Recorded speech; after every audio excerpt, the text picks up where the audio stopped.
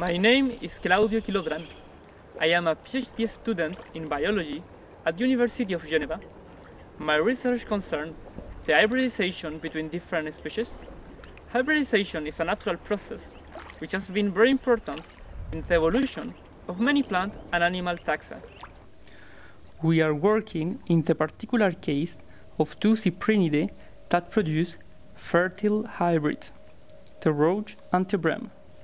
The study is carried out in the Geneva lake, where we are working in collaboration with 14 fishermen who give us roach and bram accidentally captured in their nest.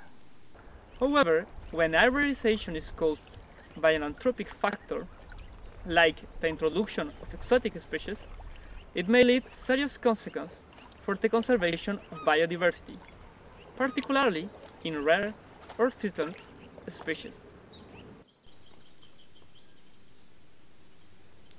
Here we are observing brams in breeding seasons, also called spawning period.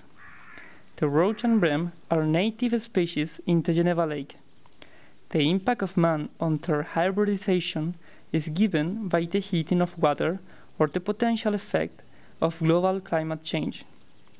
Both species reproduce at different temperatures and periods of the years.